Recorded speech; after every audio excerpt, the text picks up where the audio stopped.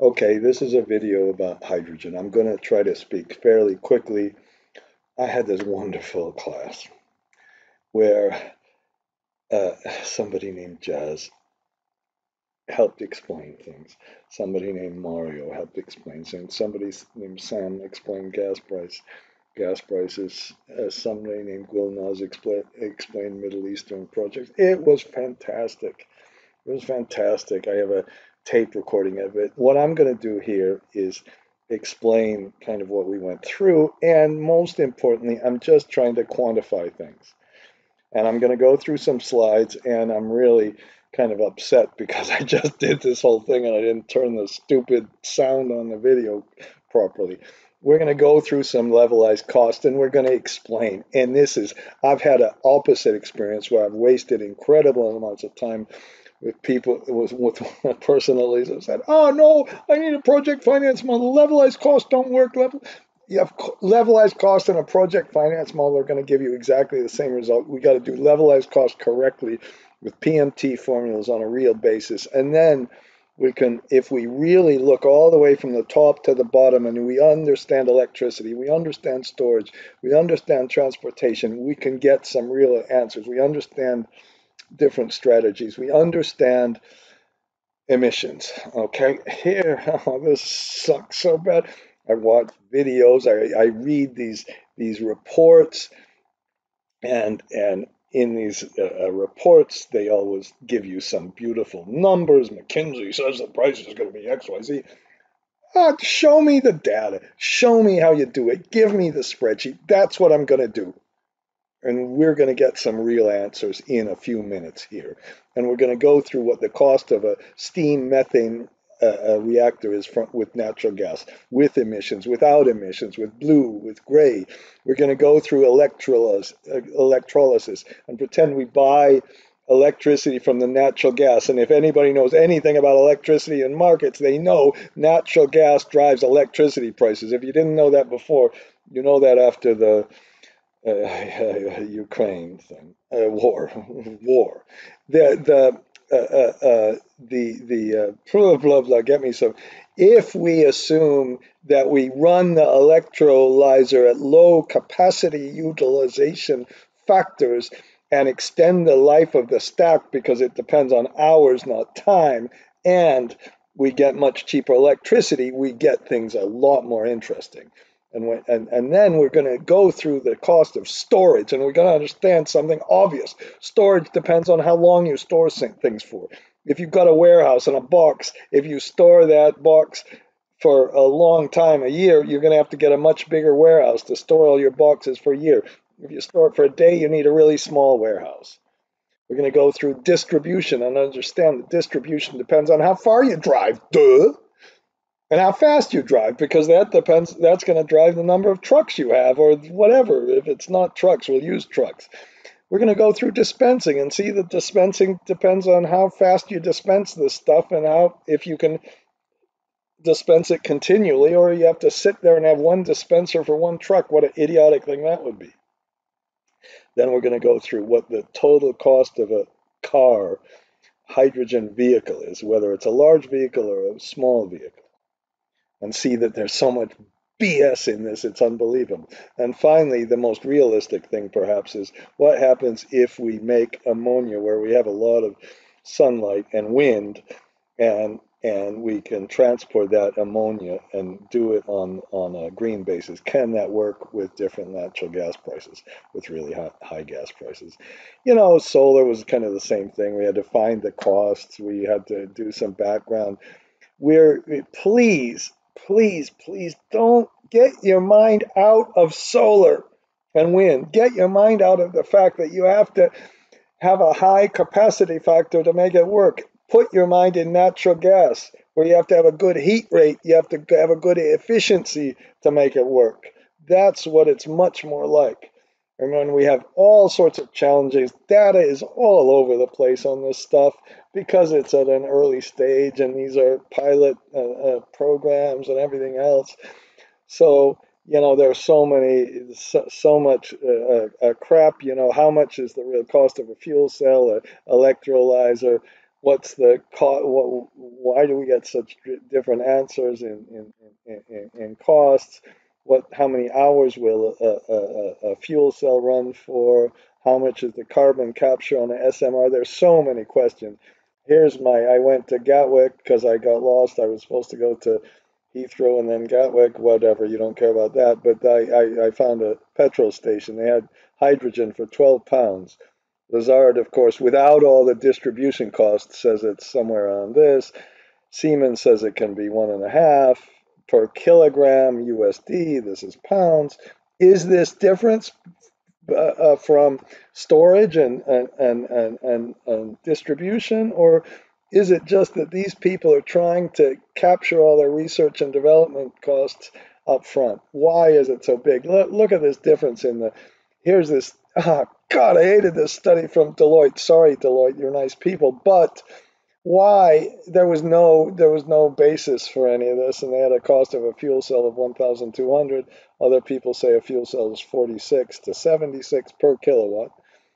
If you make your analysis without doing interesting strategies, hydrogen is not going to look very good. If you buy electricity from the grid, if you transport over long distances, if you store for long periods, it's not going to look good. We have to do something more interesting. And this is this kind of diagram. I had to add some things to this diagram. So if we produce hydrogen and have no electricity distribution costs, if we have no hydrogen distribution costs and we put our little dispenser here and our little Toyota Mirai or whatever it's called here, and then we make our ammonia right next to it, and then put it near the coast, so there's not any distribution costs, and we can get our offshore and our onshore wind and do all our storage right here. That then you have something really more interesting. That illustrates the strategy. Is Liverpool the same kind of thing? So we're going to model alternative strategies. I want to make a couple of points up front. People who say, oh, renewable energy is some kind of scarce resource and we can't use it for hydrogen. What bullshit. It's a wasted resource when we have excess solar. Here's Australia when we have excess solar. Here's one of the sad things, really sad things about life, is that the Nord Pool now charges you 600 euros at least to get their data. It was so good. It showed you, okay, here was wind and electricity prices expressed as implied heat rate, natural gas versus electricity, and we can see that when the wind goes up, the price goes down. This is just for 1 week or something like that. And you could do this. And so we are going to take advantage of these low electricity prices and get in the renewable energy analysis. Okay. And so I have the regular introduction with the chemistry. Here's the SMR, the electrolyzer, and this fuel cell, which is the opposite. I'm not going through any of these. They're components. We can go through cost by cost. Here's the final mobility. Here's the more stuff. Okay, here we're going to do the levelized cost, and I'm going to start with blue versus gray versus green hydrogen, standard stuff. Okay, and we're going to go through some data and show you some of the key things. The most fundamental thing to do is get different strategies and get different costs. We're going to go through all of these things. We need to understand that using a PMT function, and I'm going to have to do this in a separate video. I've done this elsewhere on my website. You can get all the templates and find it, but we need real cost, not escalated cost. We're not going to put some absurd high cost of capital in. The real cost of capital, even today, is low and might go up, of course. We can't compare a nominal cost over a long life. Obviously, I've said that too many times.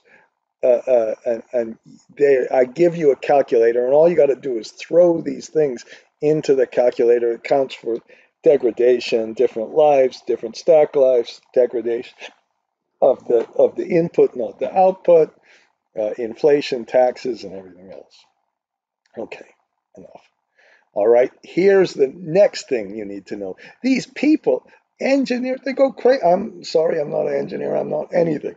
But we need to know how many MMBTUs will make a kilogram because we're expressing our price in USD per kilogram just because everybody does it, and we express the gas price in USD per MMBTU. When we get to electricity and electrolyzer, we express the electricity price in USD per megawatt hour or kilowatt hour, and we again want kilowatt.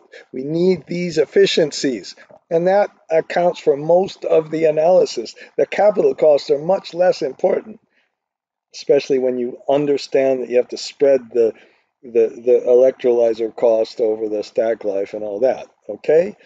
And then we need, when we get our capital cost, we need to do kind of understand the expressions, how we convert some of these things. We're going to do this, but I'm going to come back to this later. But here's the kind of problem. If you if you start from the same place, the same electricity, which you never would do, and then you have to put it through electrolyzer, and let's say we use 50 kilowatt hours to get a kilogram, and then our fuel cell is going to work by using 8.8 kilograms for 100 kilometers, or 0.008 kilograms for 1 kilometer. We multiply these together and we get it expressed in kilowatt hours per kilogram. And this is where you hear that the efficiency is so much worse of the electrolyzer, but don't worry about this. You've got to account for the cost of this. You've got to account for how the storage cost in this versus the storage cost in a cask. You've got to account for the fact that you're never going to be able to buy electricity, or hardly ever, straight from the solar for the battery, and you can for the electrolyzer, and you get a very, very, very different answer. And then this is the kind of stuff that irritates me. Oh, Deloitte says here's the cost of a bus and all that, without any backup, without any deep analysis, without any Excel spreadsheets. So that's this. And here people say, okay, this is gray, blue, green, and this is supposed to cost more. We're going to do some critical analysis on that with different strategies. By the way, IEA has very different numbers. We're going to give you the answers, and we're going to go through it slowly. We're going to start with the SMR, and when we get to the SMR, I'm going to show you where the source data is. Unlike the Josh is so good, and the other people are so bad, they don't tell you. Show me the source. Don't just put something in. The IEA is a good kind of source. There's a Norwegian study by a student, and also pretty good. So we're going to do this. We're going to understand one thing, that 33 kilowatt hours in terms of just energy value of hydrogen is the same as 1 kilogram. We're going to use that over and over and over again. As soon as we use that, we can go through things, because here's the IEA. It says it's 76%. If we want to then understand how to take this 76% for a gray hydrogen and worse 69 for a blue hydrogen, we're going to trust these numbers, and then they give you the drivers. And anytime you do levelized cost, you need the production, the volumes, you need the capital cost, you need the operating cost. The operating cost is the big one, and that consists of natural gas or electricity, and for that you need the efficiencies. And you can work through these efficiencies and then just divide it out, and it's really simple. You get somewhere around these kind of numbers for gray and blue. We'll use 0.15 or 0.16, and then you can just multiply. So if the gas price is 10, you multiply 0.15 times 10, and you get 1.5 as the cost per kilogram. If it's blue, you get 1.7, it's 6.5. That's what you do, and then you can compare that to electricity, okay? And that's the biggest cost. And you don't get tied up with your project finance, IRRs, taxes, degradation, which we will do, of course, anyway. And here's some examples where I just went through the different estimates in the Norway estimate, and we get these efficiencies. And once you get these efficiencies, you can do things like, what if the price of electricity is here and the efficiency of the electricity is here. Here's the cost per kilogram for just the production, and we can do the same thing for natural gas. Here's the efficiency, I use 0.15, and we can say, well, if we got 9.5, that's 1.43. If we could get 25 in electricity, we can do it for less. And then you can put the cost per ton, you can convert which we're going to do in a minute, we're going to convert the cost per ton and get the kind of final result, whatever. And then we'll go through some capital costs. And you notice that they have the capex, they put per kWh2, which for electricity, kWe, and we got to understand that's per output, not input. Oh my God, just to get these things worked out and to be able to multiply by 33.33 and just work through the efficiencies, that is the big deal. Then I have some other estimates. Then we have the O&M cost. And then let's get to the controversy about blue hydrogen, whether it's all a sham, the big lie, whether it's the big lie, or whether it's like Shell says, a transition thing. Okay, and here's some stuff on it, and I'm not going to go through. Mr. blah blah blah, Mr. Robert Horwath from Cornell says it's all BS, this blue hydrogen. Okay, and he said we can't get 90% capture, we can only get 48% capture. Maybe he's right. Who knows?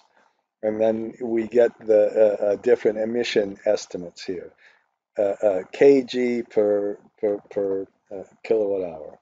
Okay, and then we can get also, and now we can get a little more interesting. We have the emissions for the electricity.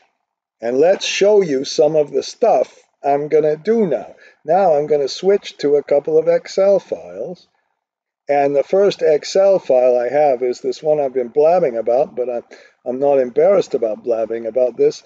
And that's where we go through, this is the cost of the cars, excuse me. This is the SMRs. So in each of these, I go through some inputs, some production inputs, and we operate the SMR at a high utilization, some capital cost inputs, some efficiency inputs, and some other O&M inputs. And you can see I put the blue, blah, blah, blah, blah. And then we put it through our calculator, and we have a bunch of PMT calculations of, here's a PMT one, a tax depreciation, a PMT, and we express it in real costs, and you look at other videos and you prove that this gives you exactly the same as a big project finance model. And then I kind of summarize our costs up here on the top, and then we can do all kind of fancy little sensitivity analysis and finally summarize where we are. Now, we did the same thing for electrolysis. And if I assume that this is the kind of current electrolysis price, and if I assume that, and this is the aspirational price, and if we assume we do something silly in electrolysis, which is buying natural gas from the grid at the equivalent natural gas price, then basically no matter what kind of gas price we use, and whether we include emissions or not include emissions, so this one we click it on and off to not include emissions. My friend, I hope he's my friend Josh, he is brilliant, really brilliant, and he tells me, I can't give you his last name and everything else because he might sue me or something. He says it's about presentation. It's about putting things together. It's about putting the puzzle pieces together, having a good little LCOE calculator, and then make a presentation. So we can see we're kind of out of it. Now, if we divorce the electricity price from the gas price, then we can kind of put this up and down and see what kind of break-even gas price we need to get this to work, and then we can do the same sort of thing. So if I can do this with or without emissions price costs, and that's what we really want to do. Okay, and I'm going to go through another video to get that. Now, in addition to that, I have a little exercise file, and here I go through the cost of storage, transport, dispensing, blah, blah, blah, blah, blah, blah. But let's just go through this interesting one about the emissions. So if we have a kilogram, I think there are 1,000 tons in a kilogram, so I'm going to divide this by 1,000. I'm going to pretend that we have a 30 USD cost for emissions. That's not even important. The cost in terms of tons of natural gas per gigawatt hour is 499. So the first thing we can do is we can, and then I've got the efficiency for the electrolyzer, and we say we produce 100 of hydrogen per day. If we produce 100 of hydrogen per day, then we can multiply that by 365 if it's not a leap year, and then we can multiply by 53 to get how much we need. And then I divided that by a million to get from kilowatt hours to gigawatt hours, and multiplied it by our 499. So if we were stupid enough to use our electrolysis, I guess I can multiply this by the cost, which is not very interesting. If we were going to do that, that's how much we would use. Now, if we're using gray hydrogen and we believe the IEA stuff, we have our per day, we multiply that by 365 to get the year, and then we can multiply this by our emission. This should be tons per kg now. Sorry about that. And then we get, just a minute, hang on. This is K, this is how much we produce per ton. I'm trying to go fast, so I'm gonna just go back. I think I didn't multiply by I did something wrong. We end up having more emissions from our electrolysis that uses natural gas than we would for the gray hydrogen. So that we need to use renewable energy to make this interesting. And then for the blue hydrogen, it seems to be a heck of a lot less. And if we go all the way back to how much we would use if blue hydrogen really worked, we'd use a lot less we'd have a lot less emissions from a car than from plugging our car in at nighttime when the sun doesn't shine. Maybe you got a little wind there. And now we put it together with different gas prices. I've already showed you this. We put different cost of debt, equity, all of that in and get our answers. Okay? And this is the big one, I think, where you can put different things in and really compare it. Now we'll move to the electrolyzer. For the, I gotta take a breather. Electrolyzer. So, this life is so depressing right now. Oh, God. I went to my granddaughter. I have a granddaughter. That's how old I went to her sporting thing, and there was there's war, there's inflation, there's environmental problems. There are environmental problems. What else? Guns. I went to this thing that said black guns matter. They're on the bumper sticker of the car. Unbelievable. Here, and where I got off track. The the electrolyzers, we're going to ignore these things. This is from one of the Middle East kind of studies, I guess. It's very crude. But they have a 650 USD per kW, so that's a big one. They say, well, somewhere they say, what's the stack? And do they say the stack percentage? Maybe they don't have the stack percentage here. But part of the project will last for 85,000 hours, and then if we operate it only 1 hour in the year, we'll have it for a really long time. If we operate it 760 hours, we'll have about 10 years of life. But the system life is 20, so we got to reflect the different life of that, and that's what we can do with our LCOE analysis. They give you a dramatically different, a high range in efficiency. And we just take this 55 divided by 33 rather, divided by 55, and then you get this, or it's backwards like that. And blah, blah, blah. Okay, and then the Arena, I went to saw their office in Abu Dhabi. Okay, they say the cost is going to go down to 200 and the efficiency is going to go down to 45. So if that happens, this would be really good. Now, what you can do is, and they give you this big range again, almost the same sort of thing. But if we multiply the efficiency times the cost of electricity, this is the big cost. And if we have a difference of efficiency, that's a dramatic thing. Okay. And then the big thing, another big thing is if we're going to put these little electrolyzers next to our solar projects and next to our dispensers and all that, so we don't have to spend much on the distribution, it would work if there are less economies of scale. Lazard, in their wisdom, says, well, we've got these big economies of scale, and then people like Bloomberg, I saw this lady on Bloomberg on a video, oh, the economies of scale. Other people say, no, it's a modular process, and there are going to be much less economies of scale. NREL says, here's the big and small and big and small. They have a much smaller number.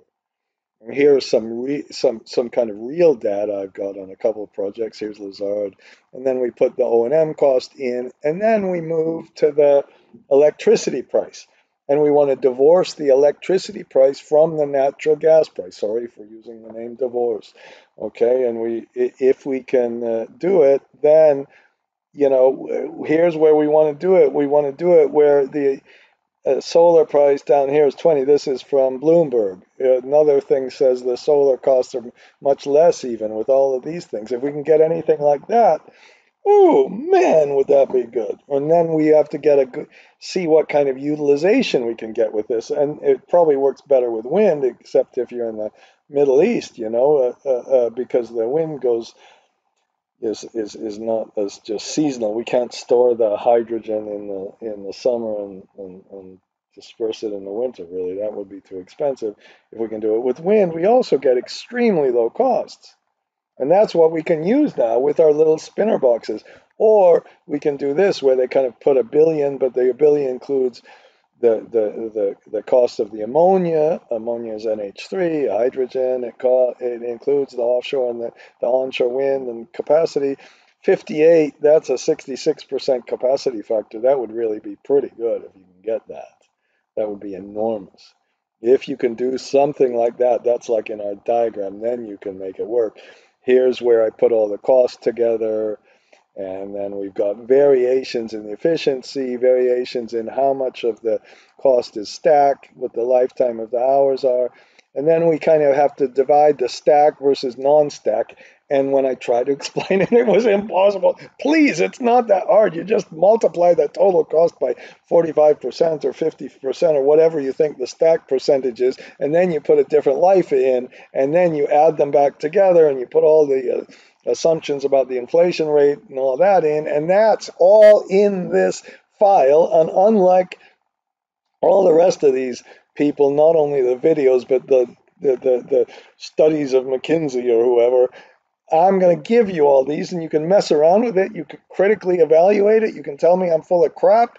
You can include the emissions cost or not include the emissions cost and kind of see what the analysis is. You can say, well, gas is directly related to the input or not directly related to the input.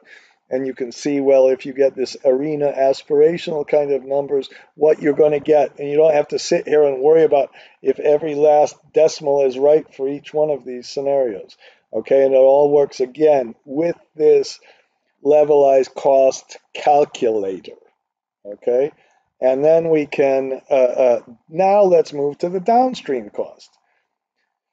And the big deal here is there's a study from Argonne National Laboratory, who I used to work with them. They're wonderful people. But,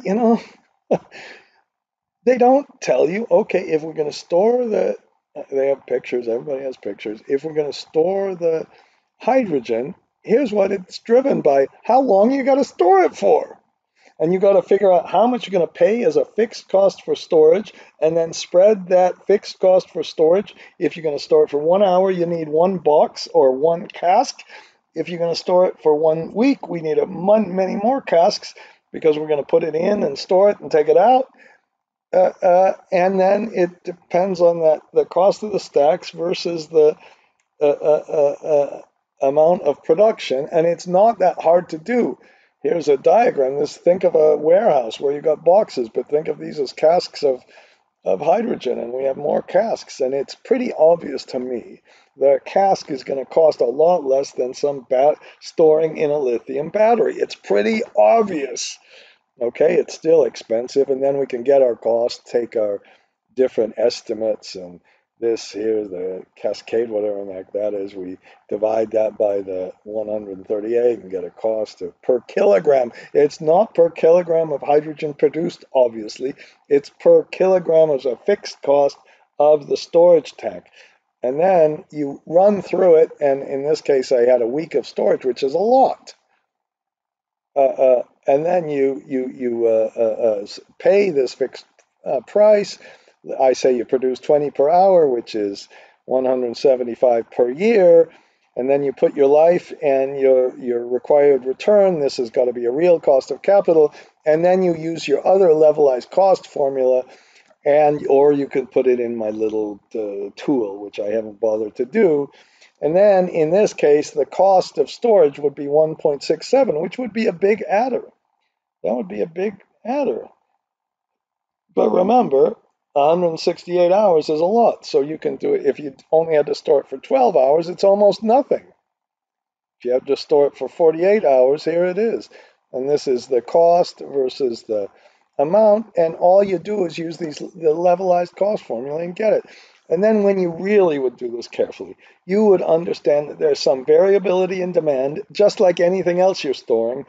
There's some variability in supply driven by solar or wind or whatever. And then you'd have to do maybe even a Monte Carlo simulation. Oh, that would be fun. And we could see how much we really need to store. It depends on how we're using it and how the production works. Then we got the distribution. It's the same kind of thing. These people who do these studies, they don't say, okay, it depends on two things. It depends on how much, three things or four. It depends on how much this truck costs and this trailer costs, okay? It depends on how much diesel you use if you're not going to make it hydrogen. It depends on how fast you're going to go, because if you're going to go faster, you'd need less trucks, don't you? You need less trucks if you go faster. And nobody says, here's the assumed speed we have.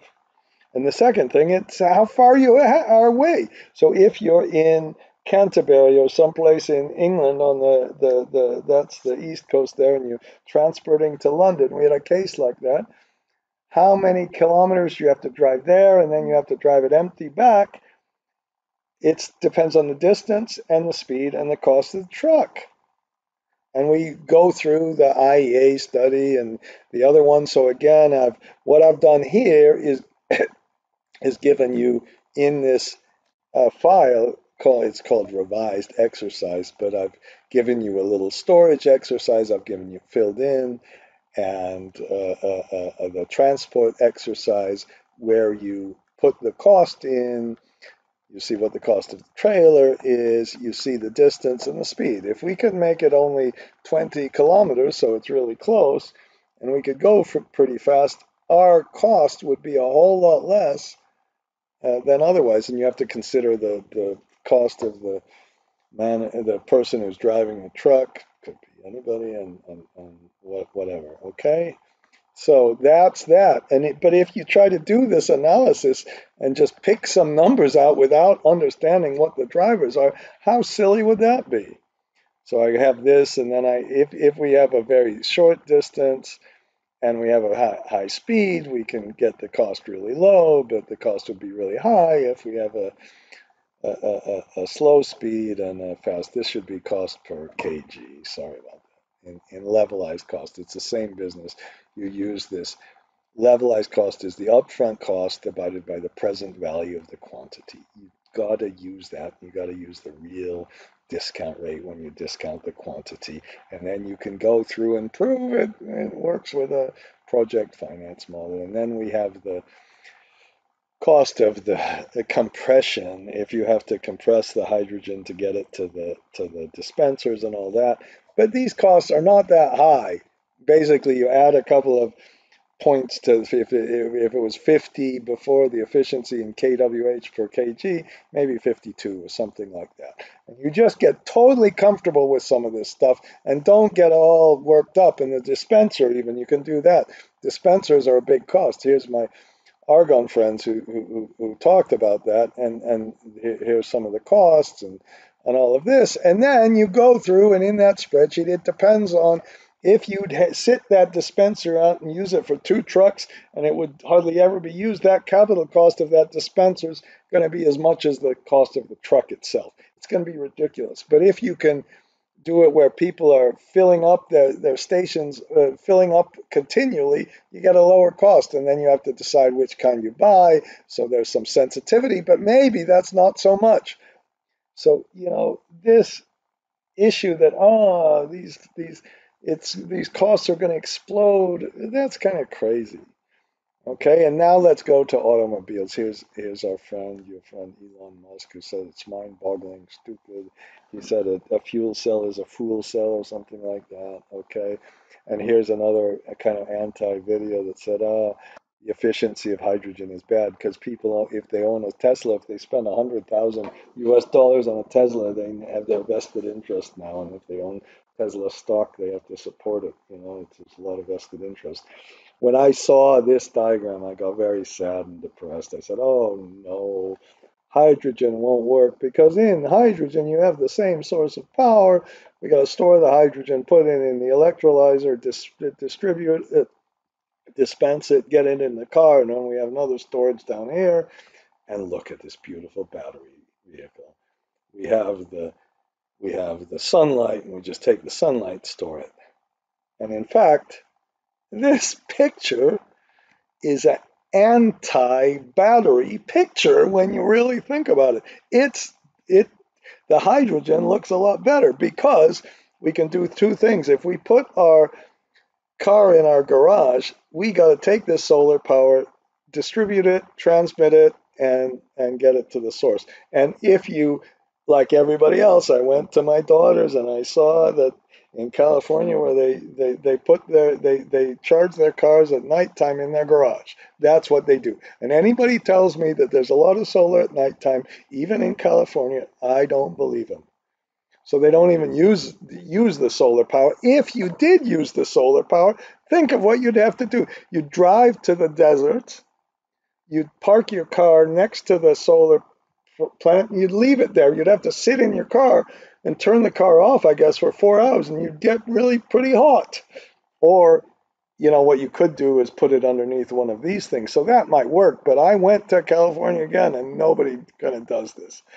So that's only part of it. And then to suppose that this storage is somehow equivalent to this storage is one of the most idiotic things you could possibly do. And to suggest that we should somehow store electricity with a battery and then put it in the electrolyze. I've got a whole bunch of other videos on that. That would be absolute idiocy. Okay? So what here is a little analysis of storage. I said we need to store for 10 hours.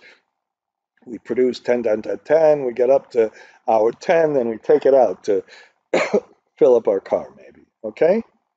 And if we stored it, so for this 10 hours of production at 10, we need 100 of a storage of kg. That's cost about 1,000. That's about 100,000.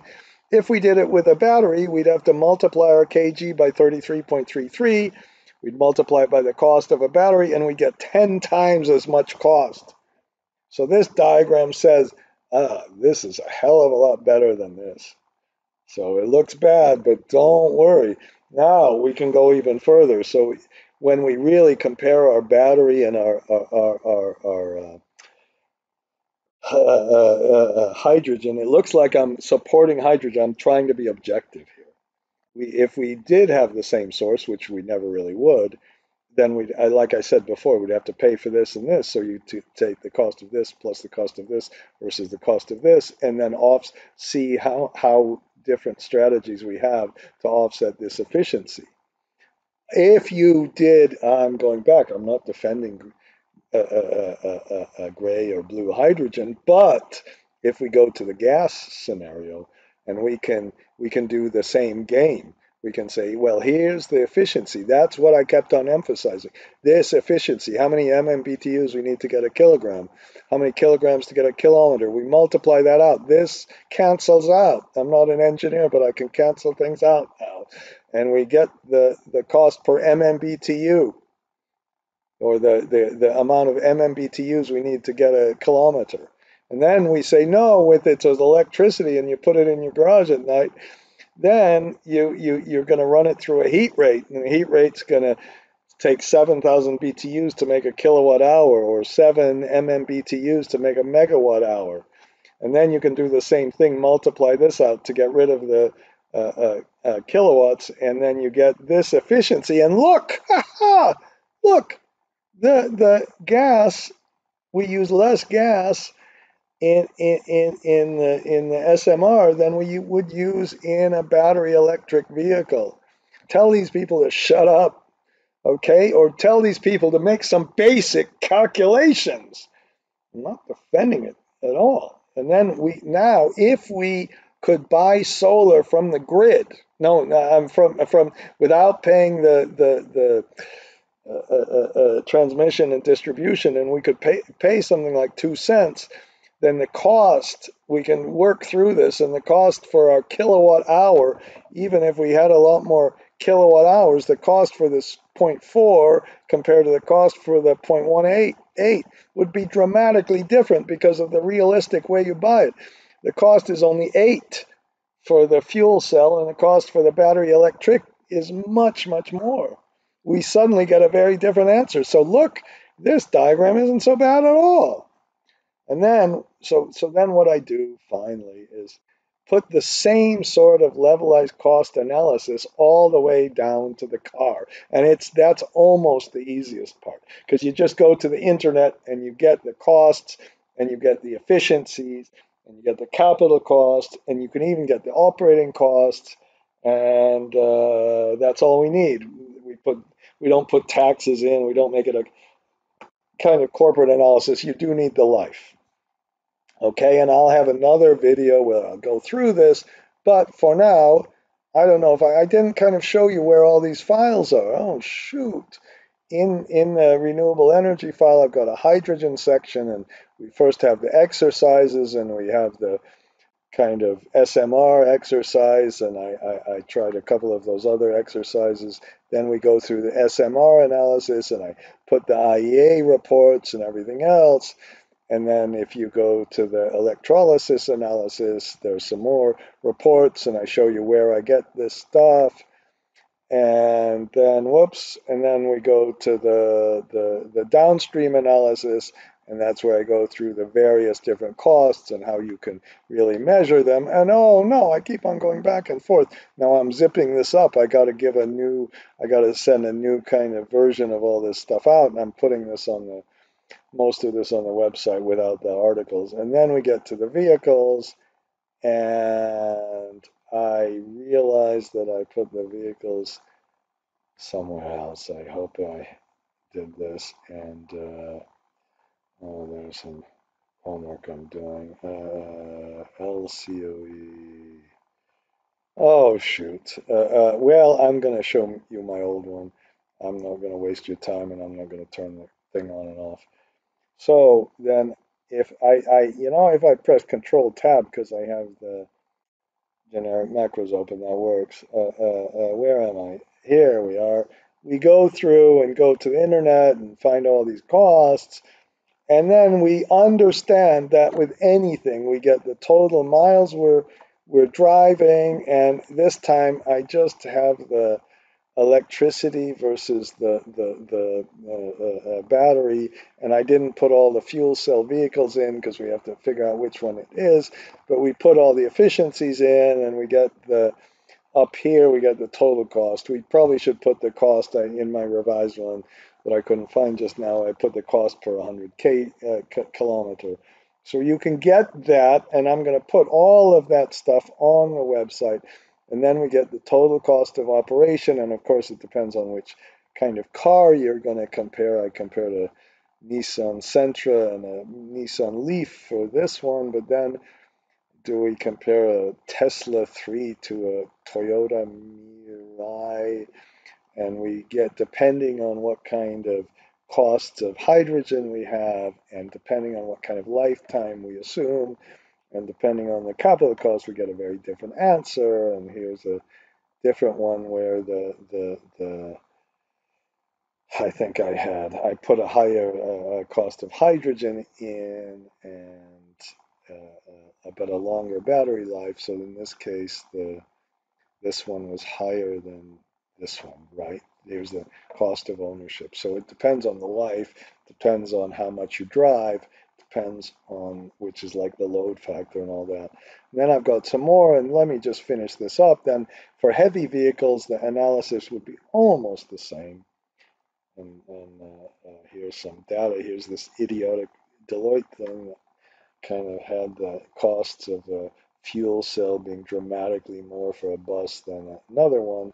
We have to understand the source. Why is it really so much higher for a fuel cell here than a battery electricity vehicle? Is this an inherent cost disadvantage?